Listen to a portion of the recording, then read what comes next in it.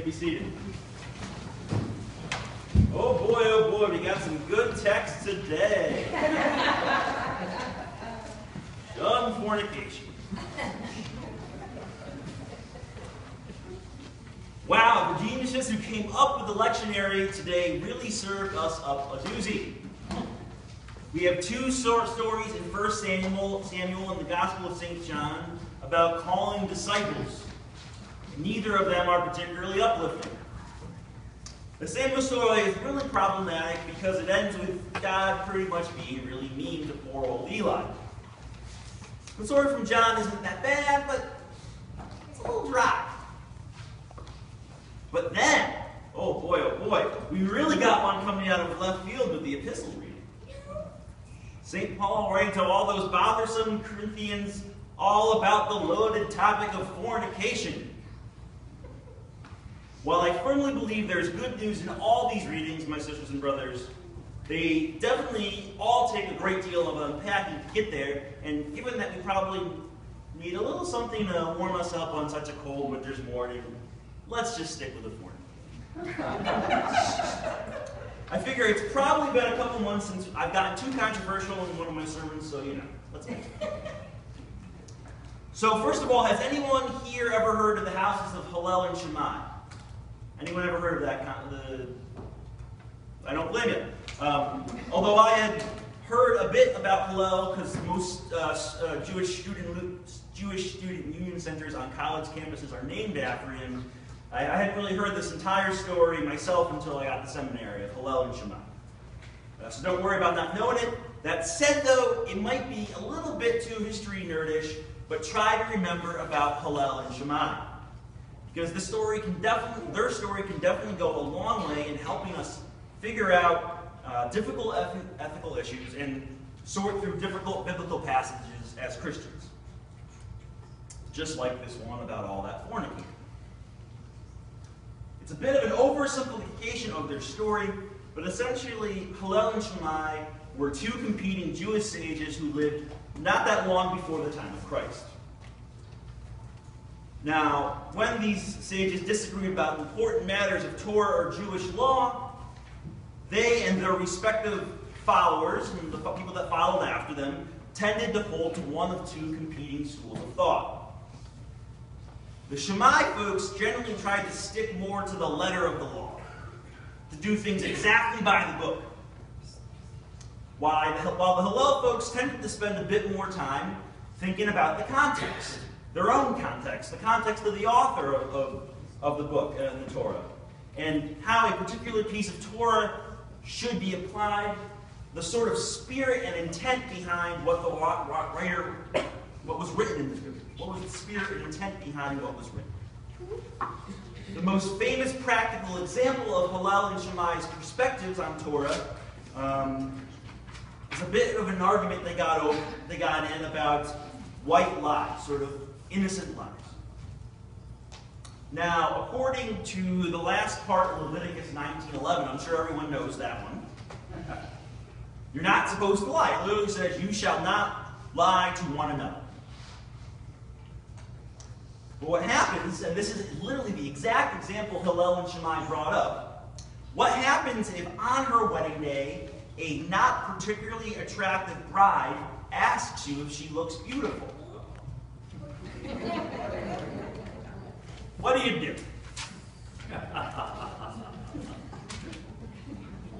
Yep, this is literally a big historical argument.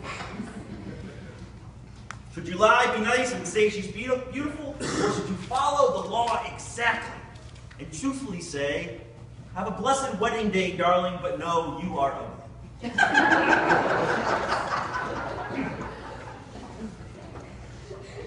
Now, the right course of action, I think, seems obvious to all of us, but the Shammai folks would disagree. Tell her she's ugly, they'd say. Stick to the law. Now, the Hillel folks wouldn't say the law isn't helpful here, but rather they would say that in order to give proper respect to the law, think about it a little bit.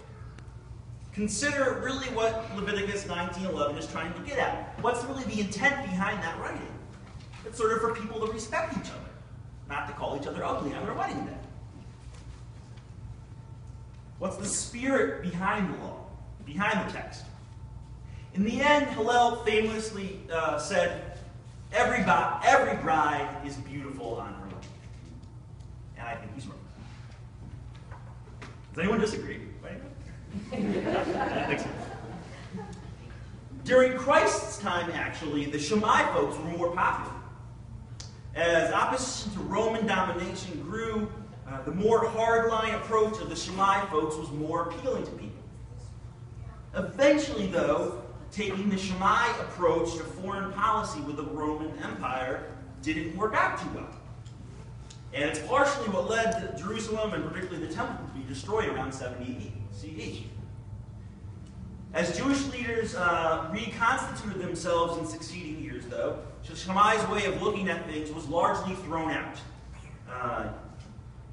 It became pretty apparent that you must take into account one's context when interpreting Scripture. The spirit of the law is what truly matters. In the end, Hillel's approach largely triumphed and grew into majorly influencing the beautiful faith of Judaism as we know it today. And really influenced Christianity too, by the way. Many people would say that Jesus read the law in a similar way to Hillel. When you see these controversial, difficult biblical passages, my sisters and brothers, whether they be in the Old Testament or the New Testament, remember this whole Hillel Shammai thing. Prayerfully try to discern in the spirit of what the spirit of the author's writing is, and indeed how the Holy Spirit is currently at work in that text right now, in this day and age, the 21st century Schenectady, or wherever you might be at the time. Now, in thinking all about this fornicating business, and indeed all the other various types of sexually related sins listed around it in 1 Corinthians, really the whole laundry list. They cut out the whole laundry list. It's like the verse right before where we started reading today. Let's keep our context in mind in these situations. As Christians, we're all members of a religious movement that hasn't exactly gotten matters of gender and sexuality exactly right over the years. All the women kept out of the pulpit simply because of their gender. All the folks told to stay in horribly abusive relationships by their local pastor or priest. All the recent divorcees who, in the midst of crisis at the time when they maybe most needed their support of their faith communities the most, those folks being shamed out of their churches. Now, I imagine we may have different views in the congregation related to marriage equality, LGBT issues, and that sort of thing.